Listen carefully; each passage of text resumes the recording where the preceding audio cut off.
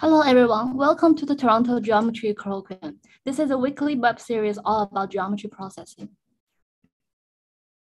This colloquium aims at promoting young researchers and researchers from traditionally underrepresented communities. And every week, we will have an opener talking about their cutting-edge research for 10 minutes, followed by the headliner giving us the keynote presentation. Hi, everybody. Thanks for joining us for another episode of the Toronto Geometry Colloquium. We've got a really nice session lined up for you today. Our first speaker actually comes very close to home. He's a grad student right here at the DGP at U of T, where it's a beautiful day outside in Toronto right now, in case you wanted to come for a visit. Let's see, he's worked at What a Digital, so he's got that real life industry experience, and his work deals with something that's a huge problem for character animators: faces. We all have them, maybe we take them for granted, but when's the last time you really thought about how you move your face? I know when I was reading his paper, I couldn't help but try to control different aspects of it, like winking at my camera or at my at my laptop, or wincing and smacking my lips. I don't know. But if you think about it, there's not that many motions we can do, but each one of them has a huge series of tiny little details, and the important part is in these details, because that lets you distinguish between people and personalities. And ultimately, how do you tell and quantify how you're moving your face? Maybe to you it doesn't matter, but to a character animator at Disney or any sort of graphic studio, a good control interface can make the difference between an hour of work and a full week of work. I really love these types of graphics problems because sometimes their solutions might feel subjective, and maybe the question they're asking is ill-posed, but ultimately we need to think about these large generalizable solutions to these ill-posed problems. Please welcome Joonho Kim. Hello, thanks for inviting me out. Yeah, my name is Joonho Kim, and I'll share my screen before people yell at me. So let's start from the beginning. Cool. So this is a paper I submitted to SIGGRAPH 2021 last year called Optimizing UI Layouts for Deformable Face Rig Manipulation. Basically saying can we generate a UI layout that controls a face automatically with some design decisions. So let me introduce this field to you guys who might not really see this much. So character interfaces for animation studios, very important to have something that actually feels nice to use, feels comfortable to control.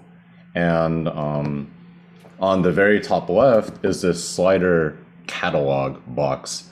And that's what's default given in Maya software to control different parameters of the face. So the parameters, if you activate the parameter to like a value of 1, then maybe it'll deform your eyelid or your arm or twist your hand, something like that. So we have to figure out, is there a more intuitive way to actually use this in our workflow? And artists create all these rigs that take a lot of time to actually create, and there's a lot of human error that may be involved with trying to kind of like connecting a bunch of wires to a bunch of different wires by hand, and it's just a very tedious process. But the payoff is definitely there for rather than using some very old style window interface up there. So let's look at the problem. So basically the problem is it's a layout mapping problem where I want to map control rig parameters, which are these deformations of your model, to a set of vertices that are on the face. So maybe for my eyelid, if I have a parameter that closes my eyelid, then maybe I would want to have my UI control where my eyelid is. So we're trying to find this mapping of which vertex should this control rig be associated with. And then we can create the UI element that controls that rig or that parameter, and we can anchor it to that vertex that was selected. So in the right example here, for this eyelid example, we would select a vertex that's very close to the eyelid, that we like physically you can just move your eyelid, and that's where you would move your eyelid, and then you can put your UI element on that vertex.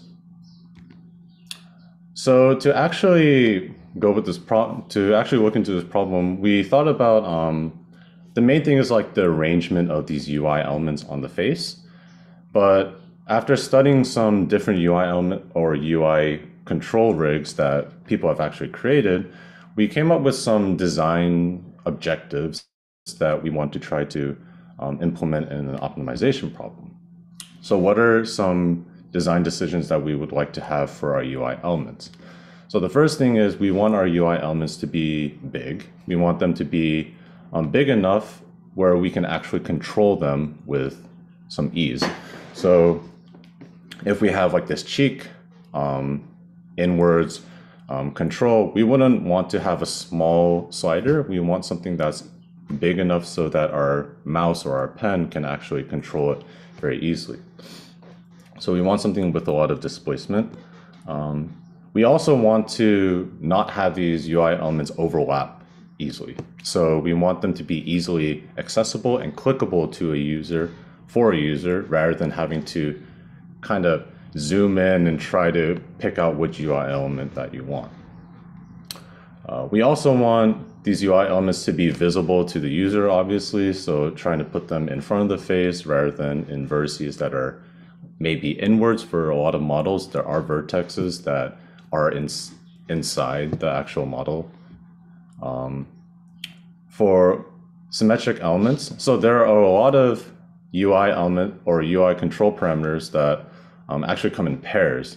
So you can think of like the right eyelid or the left eyelid. You can think of the right cheek or the left cheek. So they come in pairs. And for any user who's controlling the face, you would expect that these UI elements to be symmetric on the face instead of being one, maybe one is here and then another one is here. That doesn't really make sense for a user. So we want to make them symmetric along some plane of symmetry.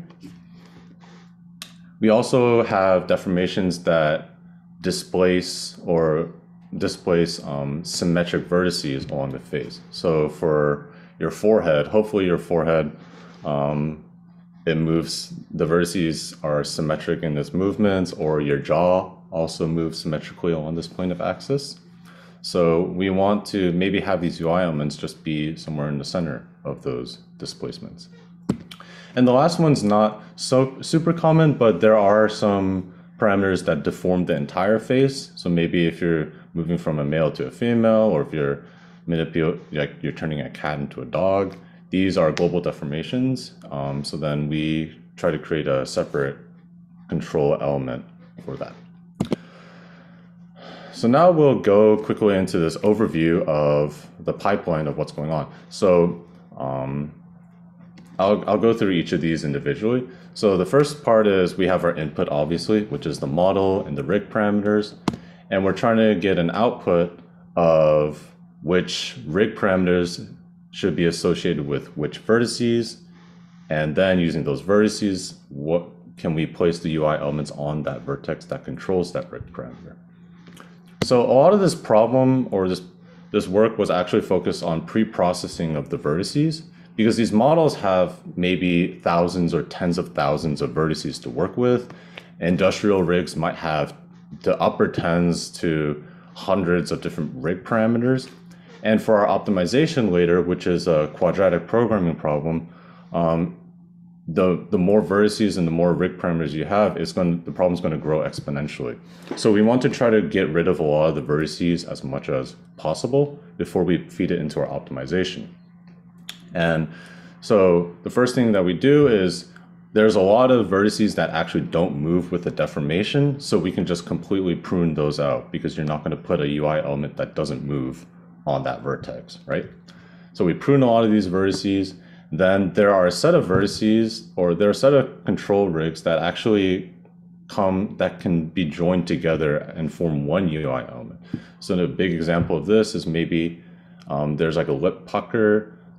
Maybe the corner of the lip, you want the lip to either go up or down. So you can imagine having just one UI element that controls the lip up or down rather than having two separate controls. for clustering, then with these groups of parameters, we can kind of cluster them to feed it into our optimization. So the UI elements that are placed on the upper half of my face might not necessarily influence the locations of those in the lower half of the face. So we can separate those. And then for downsampling within the groups, it doesn't really matter if the 2000th vertice or the 2001st vertice is used for a UI element. It just matters if it's relatively close to its deformation area. So we can downsample a lot of these vertices and have a good approximation of where our UI elements can be. And then we feed each of these groups into optimize or a solver, and the results of previous locations feed into the next problem as constraint locations. So I'll go over this real quick. So the problem that we're looking at is an integer quadratic programming problem with a quadratic term and then a linear term. The main thing is that we have this, we want to optimize for this x this x vector, which is actually, we can say this x matrix. And this x matrix is a n by n binary matrix where n is the number of vertices and m is the number of rig parameters. And each element in this matrix tells us whether the nth rig parameter will be anchored to the nth vertex. So this is going to be a very sparse matrix of ones. And so some terms that we're actually using as energies is D is basically, you can say like the size of the UI element. So we want to have optimized for UI elements that are big. Then we also want to optimize for the spacing between UI elements here. So this was done using, basically we take a pair of UI elements and calculate this inner element distance sum. And then we feed this distance sum into this, you can say like this negative sigmoid function that penalizes closeness of UI elements and likes the distance between UI elements. And then there's a term for balancing, which is the lambda right there. And basically you want to kind of tweak the balancing of the size of these UI elements and the distance between these UI elements. And the constraints are just making sure that the X matrix or X vector is proper. And then quickly, I just want to go over some results. So all the other ones not rotating, but these are some results of what our optimization gave us. So you can see that depending on how we move, how we balance stuff, the UI elements are pretty spaced out. They're in locations where we would expect them to actually deform the particular part of the face. So in the video on the left, you can see the UI elements. They also move along with the face. So it's more of like a direct manipulation field that's very nice for artists.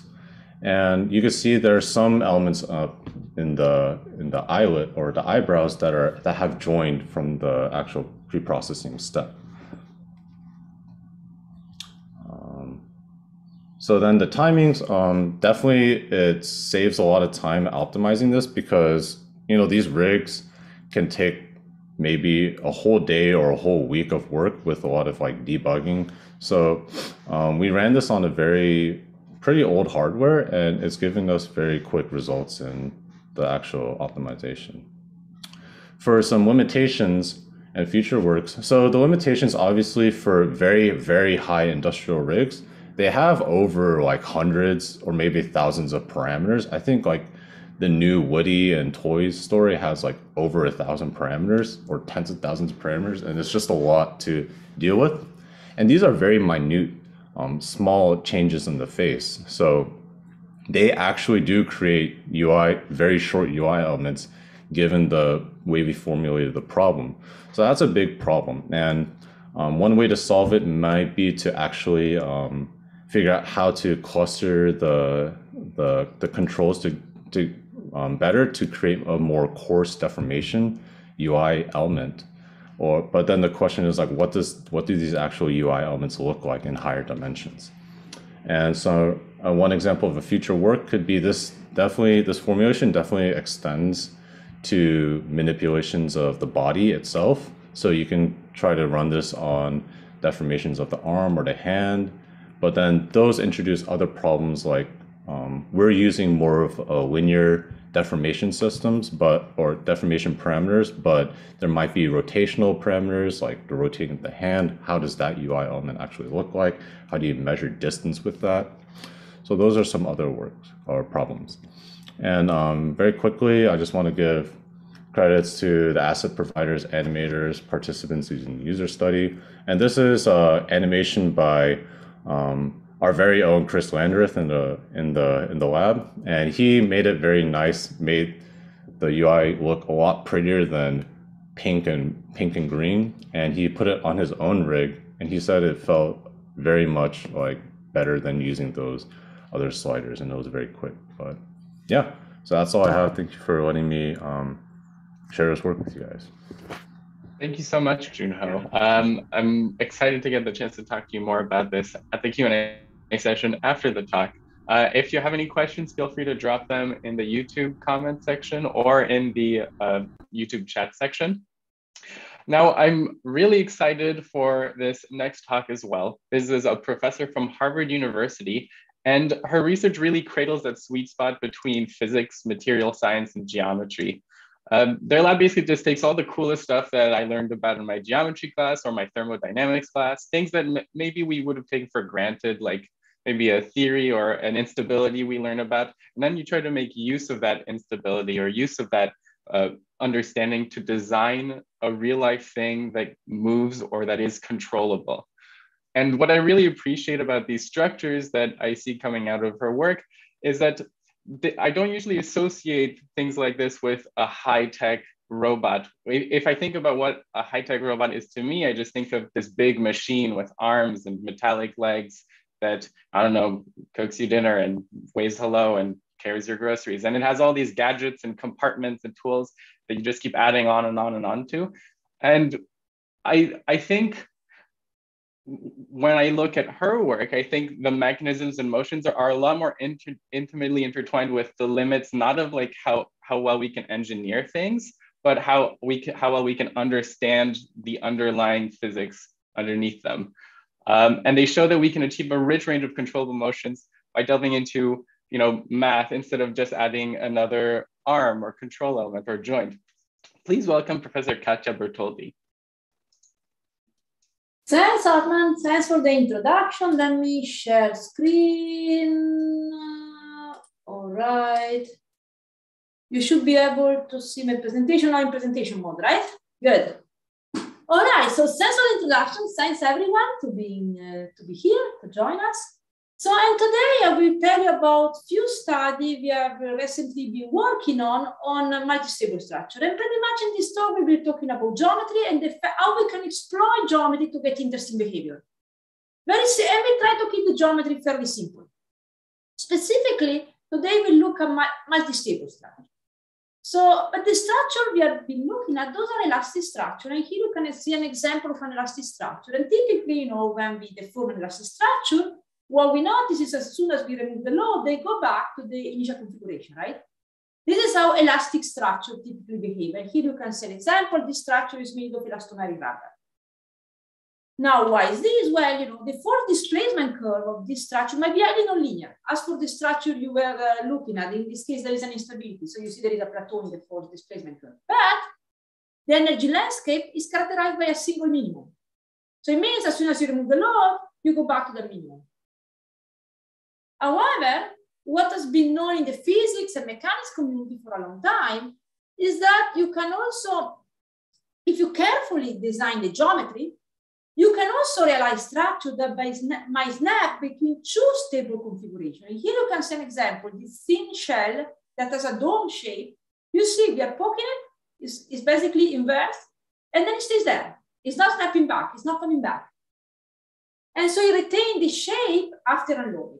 And this has been known for a long time and has been studied by the physics community, by the mechanics community, and the emphasis has been on understanding why, the geometry leading to this property.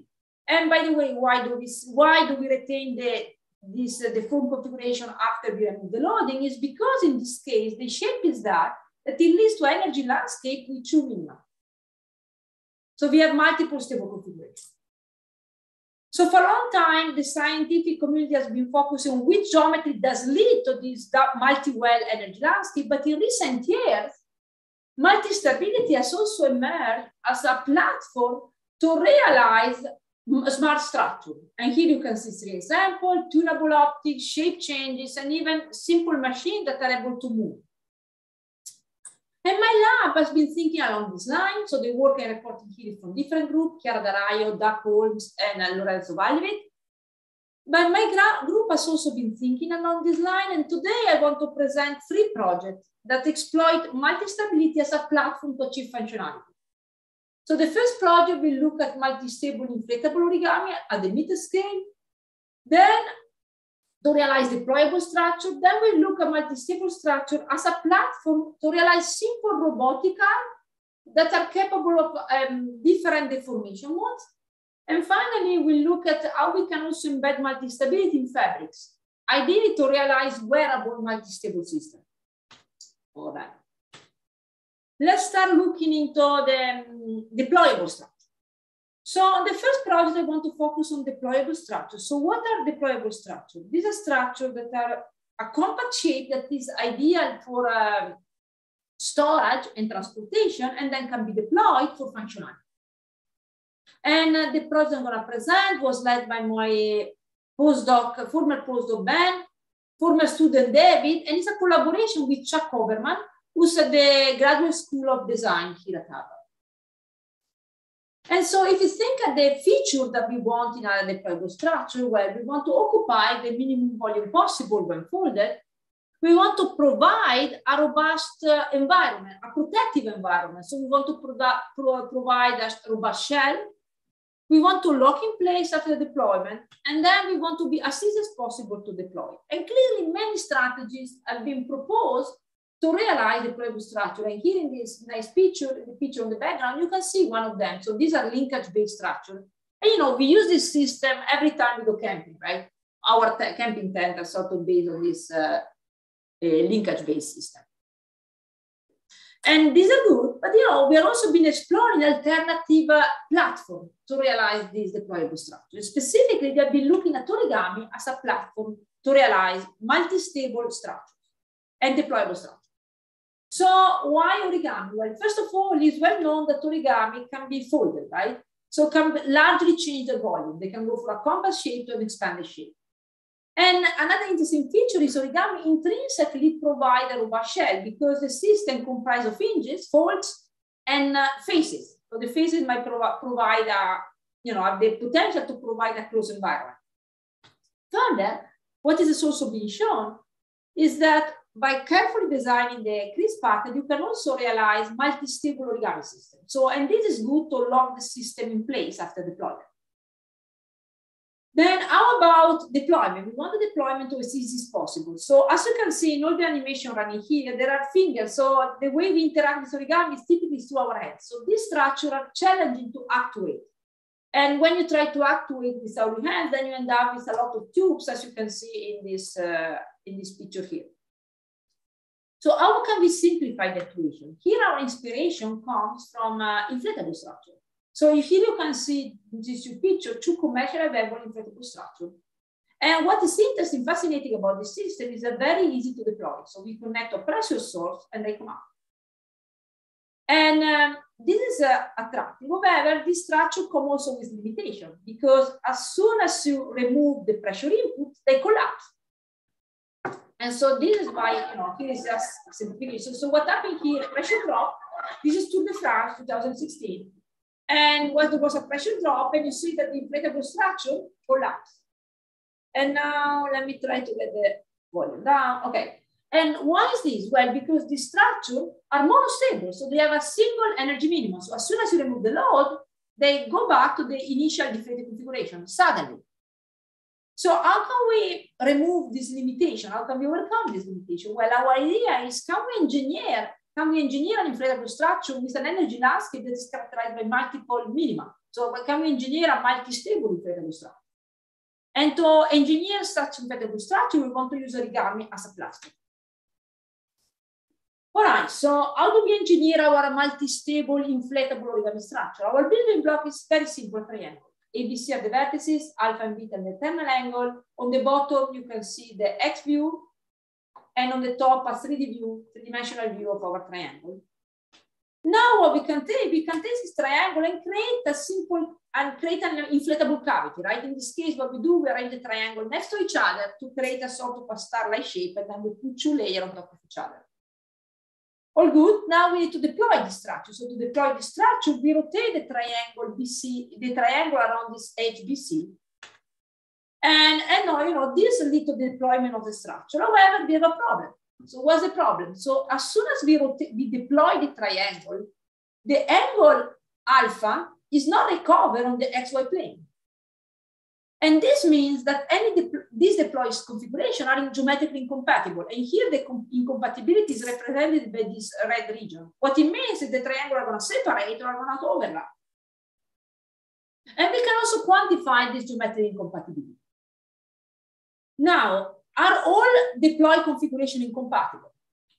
So, well, what we would like to get is so the question I'm asking is it possible also to have a deployed compatible configuration where the triangles are next to each other and they are not open and not overlap? Well, a very simple theorem that we all studied in high school, the inscribed angles theorem, tells us that this is possible. So, because if you choose beta carefully within the range that you can see here, what the inscribed angle theorem tells us is that basically we can find the triangle that with the same HBC that basically intersect the same circle circumscribed to the initial triangle. And this means that the angle alpha is recovered in the XY plane. So it means that we are able to achieve a deploy compatible, geometrically compatible configuration. And so why is this important? Well, this is the basis to form a stable structure. Because if I'm going to the lab and realize the structure, the material I'm going to use are going to be able to deform in some way. And so what now I expect is that this incompatible configuration that are separating these two geometrically compatible structures to be, the geometric compatibility to be absorbed, to cause deformation in the structure, to be absorbed by the deformability of the material that I use to realize it. And this will lead to an energy barrier separating, and at the two minima, separating the two geometrically compatible configurations. Now, let's try to study a bit better this deployment. So let's focus on a specific triangle. I choose alpha 30 degrees, beta 33 degrees. And now what I'm plotting here is a geometric incompatibility as a function of deployment height for this triangle. And what I see is that as we deploy the triangle, the geometric incompatibility increases, reach a maximum, and then suddenly decrease. And so I have an expanded compatible, geometric compatible configuration. Now the question is, are we able to reach, can we reach this expanded compatible configuration by inflation? So what I can do also, I can also calculate the volume underneath the triangle. And now I can plot it, and this is the dashed line as a function of deployment height. And now here, what we see is the maximum volume occurs before the expanded geometric compatible configuration. So this means that I will never be able to reach the expanded configuration by inflation. And so here is pretty much a demonstration of that. So here you see the structure, and you see that it's bistable. You see we pull it up and remains there, right? And now we are trying to reach this stable configuration, expanded configuration by inflation. And you see that we are not able to reach it because we reach the maximum volume and then we stop there. There is no way we can reach this. Okay, so is this the end of the story? Well, let's try with a different triangle. So the dark blue triangle here, I modify beta from 33 degrees and increase to 50 degrees. So now what we see is that in this case, the maximum volume configuration is after the expanded the geometrically compatible expanded configuration. So this structure can be inflated, but what we see is that the incompatibility is very low. So there is low incompatibility. So now it seems here we are against a wall. Either we can realize structures that have high incompatibility but are not inflatable, or structures that are inflatable but are low geometric compatibility. And I expect low geometric compatibility to translate into a marginally bistable structure. So what can we do? Well, what we try is to combine two different triangles to realize this structure. And the first thing we can try to do is combine two different triangles, so light pink and dark pink, to form again this star-like structure. And now all the analysis is based on geometry, right? So we can easily characterize the behavior of many structures and characterize the maximum compatibility and the inflatability of the structure. And so here, what I'm reporting on the vertical, in this plot on the vertical axis is the maximum compatibility. On the horizontal axis, inflation constraint. I don't want to go into the detail, but pretty much it characterizes the distance between the maximum volume and the expanded compatible configuration. And what we want to be, in order to be inflatable, we want to be on the right of this vertical axis. We want to be above 0. So what I see is the larger is the inflation constraint, the smaller is the maximum compatibility. And so now what we can do, we can pick the design with the inflatable design with the largest maximum compatibility, so design A, go to the lab, fabricate it, and see whether it's bistable. So here is the prototype. It's realized the faces are printed, the hinges are basically a TPU membrane. And now what we're going to do in our experiment, we inflate it. So, and then we remove the input. So the cavity now goes to atmospheric pressure, and then we see what happens. In this case, we see immediately it goes down to the initial flat configuration. During the test, we also monitor the pressure. We have a pressure sensor, and what we see is a monotonic behavior. So there are no signs of instability. What else can we do? Well, the next step we try is to basically arrange a triangle connecting the shorter edge of one triangle to the longer edge of the other triangle. And so what we see this list of structure with larger maximum compatibility. Again, we take structure B, that is the design, the inflatable design with the largest maximum compatibility within this family. We go to the lab and we fabricate it. And so we test it. And so now we're inflating. And then at this point, we disconnect. Now the cavity is at the atmospheric pressure. We see that it remains in deployed configuration. So this structure, this design is bistable. And when we look at the PV curve here on the right, we see that it's non-monotonic and characterized by an area of negative pressure. And this is indication of bistability.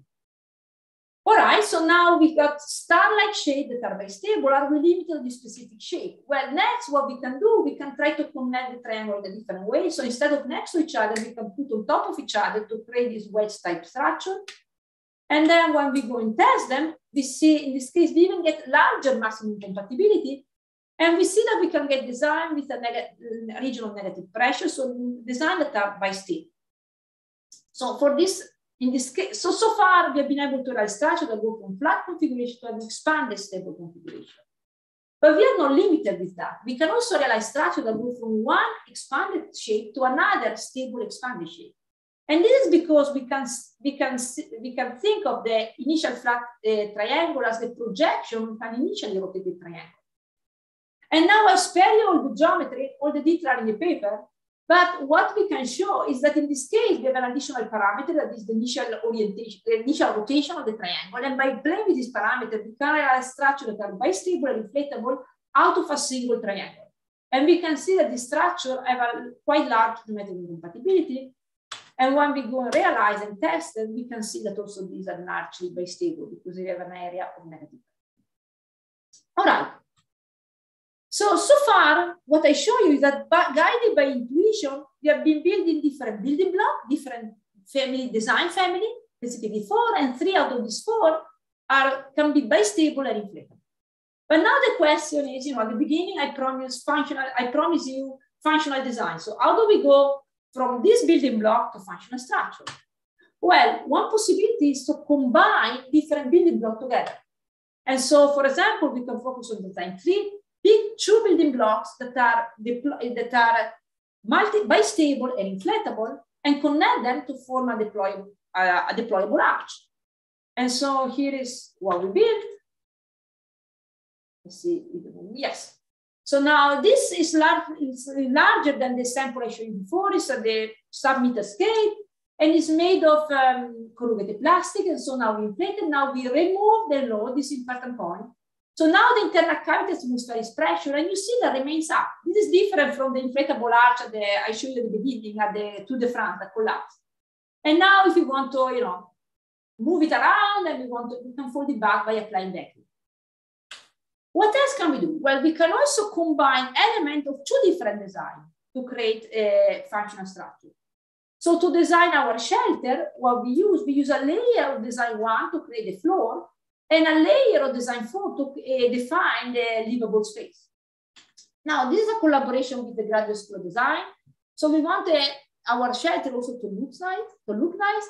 And so we also apply some trimming operation. And so we stack several of these triangles on top of each other to make it look nice, but doesn't change really the physics. And so at the end of the day, what we end up with a structure that is flat. And what we want to inflate it, we want to deploy, and then the key point is we want to open the door and we want the structure to remain in the deployed configuration. Let's see if we were able to achieve that. So here you see David and Ben in the gym. So now they are connecting the pressure. So they are pressurizing. And you see that the structure is deploying. So you see it's opening up. And now the roof is going to pop up. So the structure is now deployed, and now this is the key test, right? We are opening the door, and we see that the structure remains in deployed configuration. This means our structure is bistable. And then when we want to move it around, we want to move it somewhere else, we can simply connect to vacuum, and we can collapse it back. And now the structure is ready to go.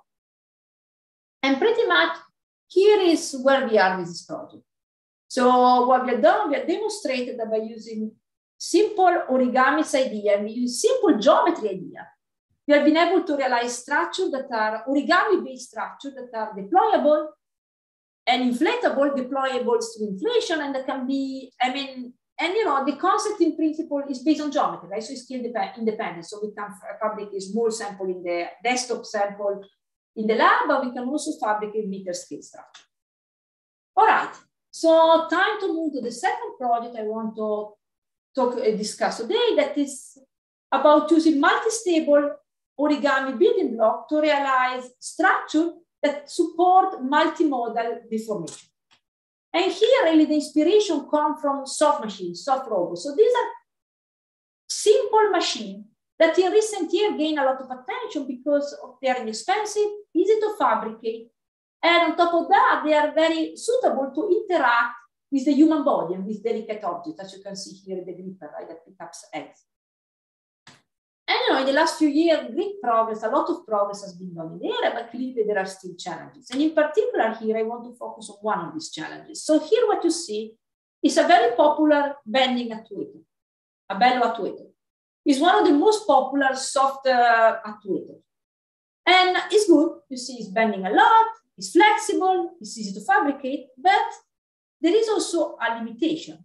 So this actuator is only capable of bending. So by controlling pressure, I can control the amount of bending, but there is no way I can make it twist, I can make it to simply elongate. And this is because here I have an intrinsic one-to-one relationship between input pressure and output pressure. And so now the question we are asking is, can we overcome this limitation? Can we realize the inflatable structure capable of supporting multiple deformation modes when actuated with a single pressure input? So I want to get a structure that when actuated with a single input pressure can bend, but can also twist and maybe can simply elongate by tuning the input. So how do we go about this? So the project I'm going to present is a recent work done by my former postdoc Antonio. Now he's a faculty in London, University of London. David, former student David, will soon start as an independent faculty at Columbia University. And then Concordia University, and Ben, who's now a faculty at Leuven University in Belgium. So here our starting point is a Kreslin module. It's a very popular and simple origami module. And now, in this case, we 3D printed the module, and now we actuated by inflation. And you see that when we inflating, it's basically deploying, so it's unfolding, it's twisting and elongating, and then we are deflating, is collapsing now. So this is, and by the way, is monostable. As soon as we remove the input pressure, it goes down. So now we want to basically play with multi-stability again. So we need to make this, what we want to turn, we want to turn this Kresny model into bistable structure. To do that, what we do, we take a panel and we further triangulate to form a dome, a 4-order vertex. And then what we see when we do that, we see now we are inflating. At a certain critical pressure, we see that this modified panel snap out. And now what we see that when we deflate, it remains in the snap configuration. And this break the rotational symmetry, and it leads to some bending, as you can see here. And then if we further deflate, eventually it snaps back, and then the module completely falls. So here now you see we have two states at 0 when all the panel are folded inward, and then we have a state as 1 where the modified panel is pointing out, is folded outward. And this upon deflation leads to some bending because one panel is outward, all the other wants to basically collapse, and this leads to some bending. And now the interesting point is that we can control the pressure threshold at which the panel snap and snap back by changing the location of the central vertex of the modified panel, and we know with delta the position of the vertex. And so we see that by increasing this delta, we can increase the pressure required to snap and snap back this panel. That's good. So now we have a library of building blocks. So we have a building block that can be made bistable by introducing a modified panel and by tuning the position of this vertex. So by varying delta, here we look at 3 values, 2 millimeter, 3 millimeter, and 4 millimeter. We can vary the pressure at which this panel snap and snap back. We can also vary the chirality of the model and the module, and we can also vary the position of the modified panel on the structure. And so now with this library, we can start, we can start to stack this module to form simple tubular structure. And here you can see the simple structure we can think of. We are only stacking 2 modules. And we choose a model with delta equal 2 millimeter, one with delta equal 4. In the first case, structure 1, the modified model are on top of each other. In the other structure, they're opposite to each other, one on the left, one on the right. Now, what we expect both structures to have the same state diagram. So we expect both structures to have the same, will have the same activation pressure and the same deactivation pressure, at which the 2 modules get activated, so snap, and deactivated, they snap back. However, what we expect is the deformation associated to these 2 structures to be very different. So this is structure 1, the modified model on top of each other. And now what we are doing, we are inflating to basically snap the bottom module. And now we are deflating. And when we deflate, what we see is the bottom module bend, the top one simply fold. And now if we further deflate, both of them fall back. And now what we can do, we can further, if we further increase the pressure, now both modules snap. So when we deflate, now we see that the structure bend, both modules bend. So we get quite a bit of bending. And now if we further deflate, now what we see is that eventually both modules snap back, both modified panels snap back, and the structure goes back in the shape. How about the second structure? We are inflating. So the first, we are only snapping the bottom module.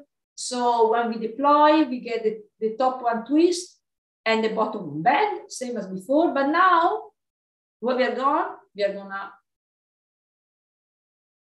activate both modules. So we want to increase the pressure upon inflation. So both modules now snap. And now when we deflate, we see that they're very different, both of them bend. As a result, what we get a twisting dominated deformation. So very different deformation. And so here a snapshot extracted from the movie. So what we see is now by controlling the pressure, we can get complex deformation in this case. And we can go from a simple linear motion to a bending dominated type of deformation and a twisting dominated type of. So now the first question is how can we quantify this deformation? So what we do is in our experiment, we monitor the vector connecting the centroids of the top and bottom cap. And then what we can look at the magnitude, we can look at the angle that this vector forms with the XY plane, theta XY, and this gives us a measure of twist. And we can look at the angle that this vector forms with the XZ direction, the Z direction in the XZ plane, theta xz, and this gives us a measure of the bending. And then what we can do here, basically, you know, we in this polar plot, we report both the theta xy, so the twisting angle, and the theta xz on the bottom, so the bending angle, for all these different complex deformation mode that we are able to access by controlling the pressure. So this here we have been looking at two structures, but the design space is very large. And what we can do, we can set many units, and we can vary the position of the modified model. We can vary the delta for each model. And so really to explore the type of deformation that we can access with this platform, we need a numerical model. And the model we built is very simple, it's purely based in geometry. So first what we did, we tested individual modules, and then during the test, we measured the amount of extension, the amount of twist, the amount of bending. And now what we can do step 2, we can assume pressure continuity when stacking this model on top of each other, and use this data measured on a single module to predict the deformation of a structure comprising n units. So is this model good? So now on this polar plot on the right, I'm comparing experiment, the field marker, with numerics. These are the empty marker, and we see that the model does a good job. And here is also visually, you can see that the model, comparing visually model and prototype and sample, and we can see a good match. So now what we can do, so now we have this model, we can go and try to explore the design space. And here what I'm plotting is the location of the top cap for all structure I can build using 4 units, stacking 4 units. So we can see that, you know, the cap span quite a bit of a space. And now each structure basically has different deformation mode. And so for each structure, I have multiple markers in this plot, right? Because here I'm reporting all possible deformation modes for all possible structures. And so, for example, I can go into the database and look at the structure whose mode, complex deformation mode, are further apart. And these are the specific markers for this structure. And here are the same marker in the polar plot. And now here on the bottom, we can see the sort of deformation mode that we can get. And some of them, we can bending in different direction, twisting dominated mode. And the variety of the mode that we achieve is even more apparent and more evident when we look at structure with 12 caps. And so now you can see that we can span a larger area. And now here again, we are looking at the structure whose mode are further apart. And now you can see that we get mode in which the structure bend in different direction. We get bending dominated mode and twisting dominated mode. And we can push this further now and think about the inverse design and what we can place to say, okay, now we have 3 targets that we want to reach. Can we identify a structure that is able to reach these 3 targets? And so, you know, we can run our geometric model, and for the specific 3 targets, what we find is that a structure with 12 building blocks is the one that minimizes the error and is able to basically get closer to these 3 targets. And now here you can see the specific structure identified. And so now what the model tells us, in order to reach the first target, we need to inflate above as until P4 and then deflate.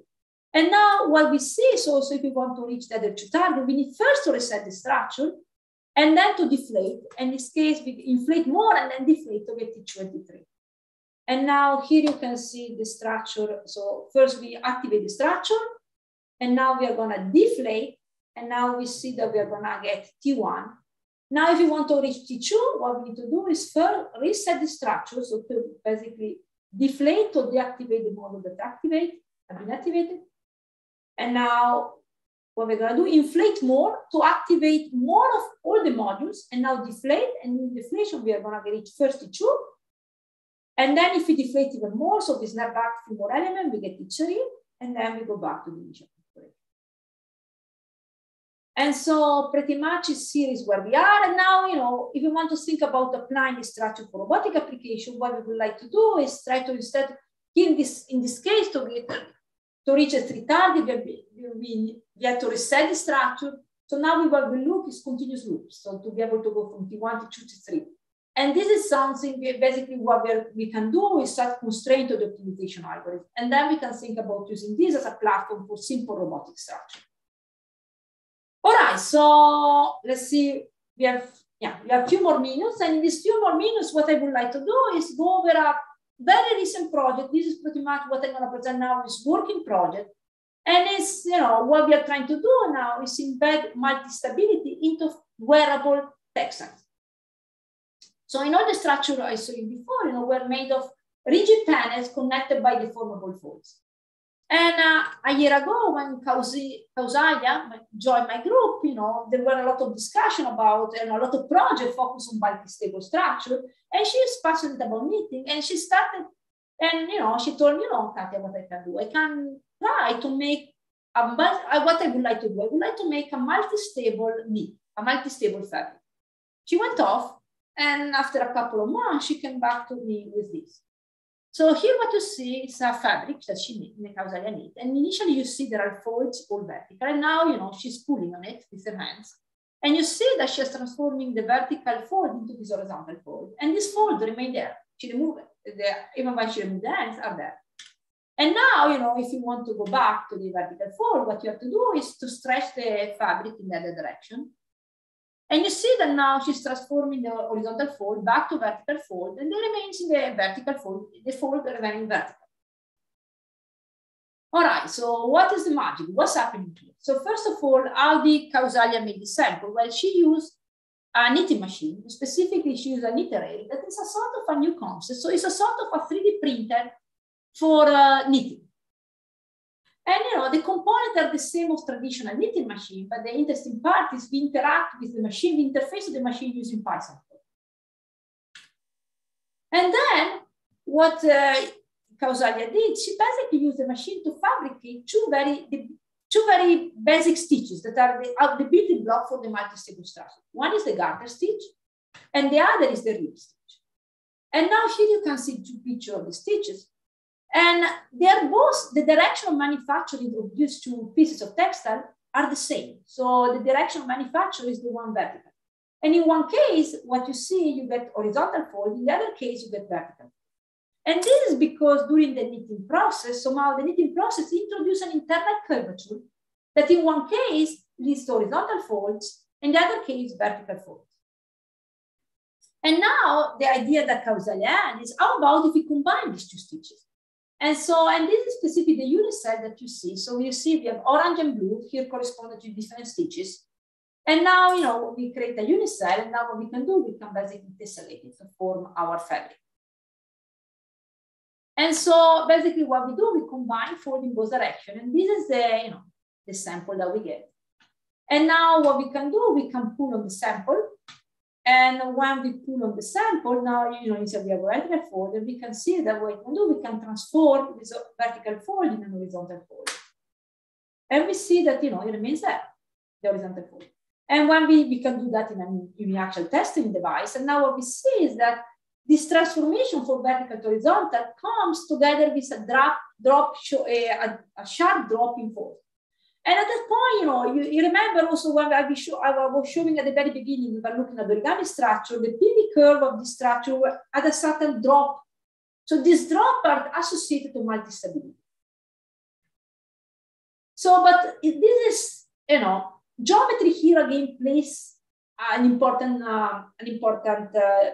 role. So in this case, you see that when we maximize the orange, so now in this case, you see it's sort of unbalanced. Here there is a lot of orange, little green. And when we test, we stretch, but then you see it's not bistable, right? As soon as we release it, it goes back to the initial configuration. And the same for the opposite. Here in this sample that you see on the right, you see that we have, the movie unfortunately doesn't play. Okay, now it plays. We see that we have a lot of green and tiny orange. And you see that as soon as we remove the load, it goes back to the initial configuration. And so in order to get bistability, we need to get a balanced amount of green and orange. And when we are balanced, this is the sample I showed you before. Now here the movie doesn't want to play, but it doesn't matter much because you remember we get this nice bistable structure. And now, we can go and we can go and explore the design space, and we can vary the geometric parameter, and we can see by varying the geometric parameter, we can get drops, we can control the drops, and when we see large drop, multi-stable, when we see a small drop, it means monostable. And now what we are also trying to do, we are basically trying to develop and come up with a numerical model to simulate the structure. And so this will help also with the design of more complex geometry that are bistable. And so what we do in our geometry, first of all, we use continuum, and we use finite element, and we use continuum shell element. And to mimic the curvature that is induced by the knitting process, what we use a trick. So we basically use thermal expansion of two-layer shell.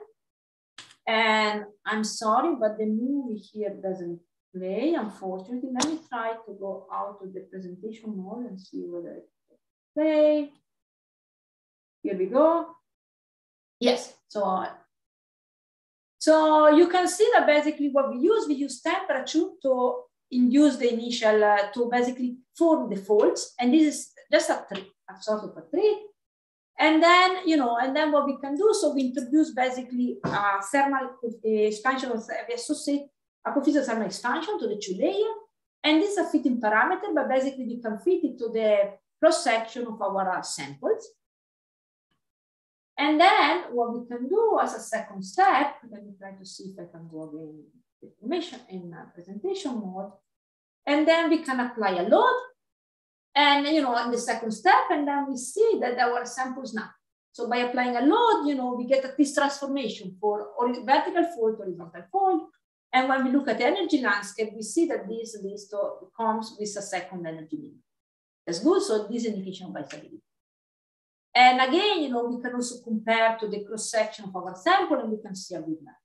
So here is pretty much where we are with the model. And now the idea is to use this model to go and explore the design space further. And now, another direction we are exploring is application. Now we have this wearable bistable fabric. So what can we do with them? So what we try to do is to create, first step is to create wearable switches. So what we can do, we can introduce some conductive yarn, into the knitting specific region. And now what we have is a switch. So basically, when we snap, basically now the vertical fold we transform to horizontal fold, they get in touch, and then our LED, we create a contact, and our LED is going to switch on. So what we have a switch. Now this is nice, but typically the way we interact with switches is by pushing. And so what we are exploring, we are also exploring different geometric configurations. In this case, you see now we are pushing down. We have a conductive layer underneath, and so we're pushing. It's a bistable structure in down configuration, and now you see we are switching on, and then we can simply switching off by pushing back. And so pretty much here is where we are. This is really work in progress. We are working both in exploring more geometry of needs that are bistable, and on the other hand, we're also exploring functionality. So now we have these switches. Can we integrate into wearable, into our swatcher, to add functionality to our swatcher? And so pretty much this brings me to the conclusion. So I hope I convinced you that by playing with geometry, we can realize bistable element that that can bring in new modes of functionality. And specifically, we have been looking at by the example, the product structure, robotic system, and wearable and programmable needs. And if you're interested in more detail about the project I presented, so one paper is out, the other paper hopefully will be out soon, and the needs is work in progress.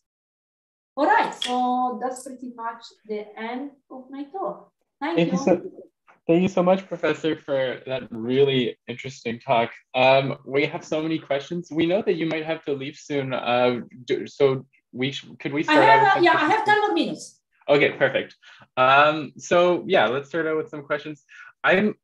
We're interested in knowing more about the details of the inverse design problems that you use for your multi-stable states. The reason we're interested in that is usually when we try to find we want to minimize an energy, we try to make that energy as quadratic as possible so that there's only one there's only one minimum.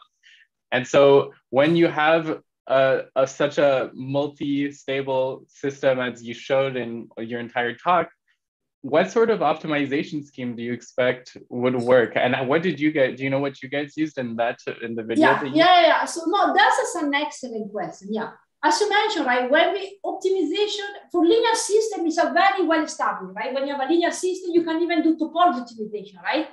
I mean, I can even, there are tools to identify even how the structure should be connected, right? And basically I can just provide as an input a square block of material, and the algorithm tell me where to arrange the material.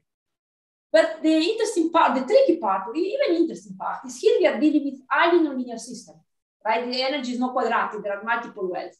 And that is where we are struggling, and where I think there are plenty of opportunities and where we need your help.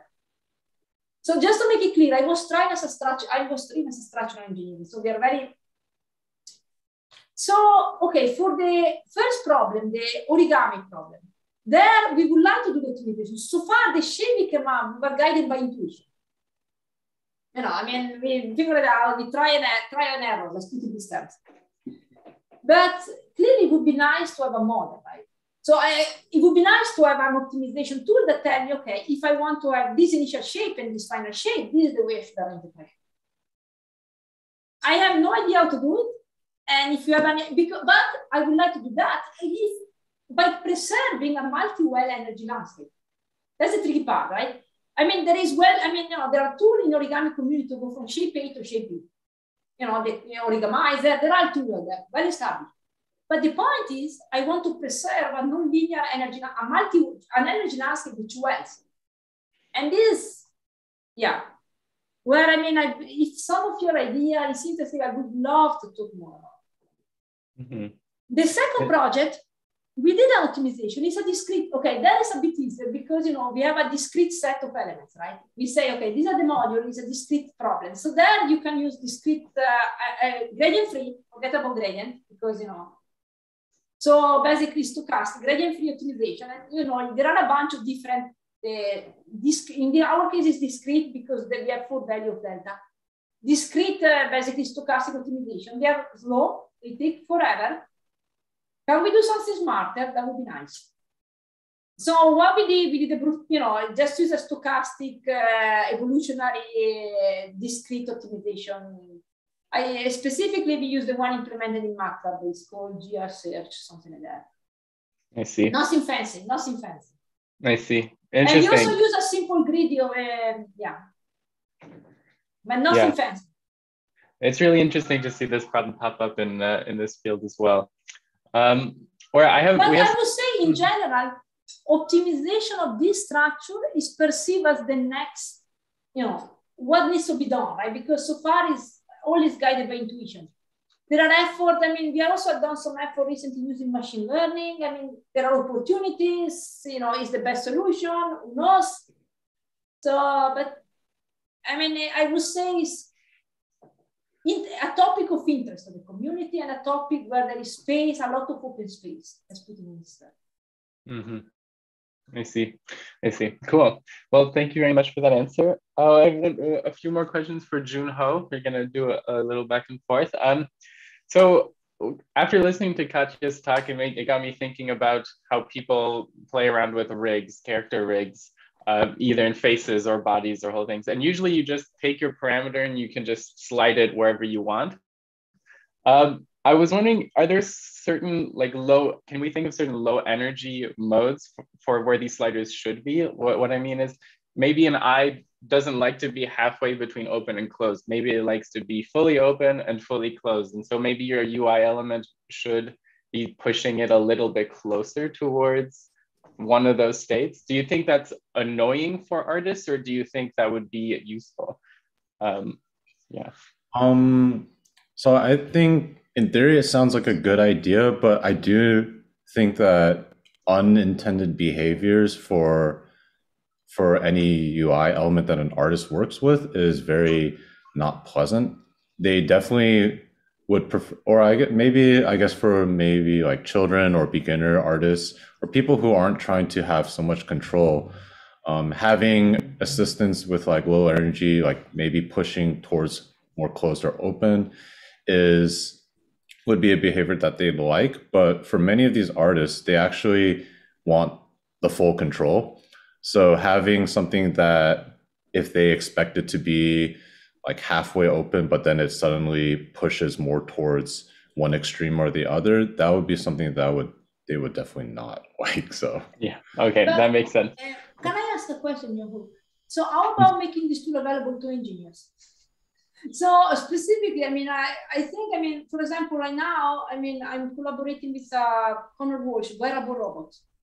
And now we need to put a shirt on top, I mean, to simulate a shirt on top of a body.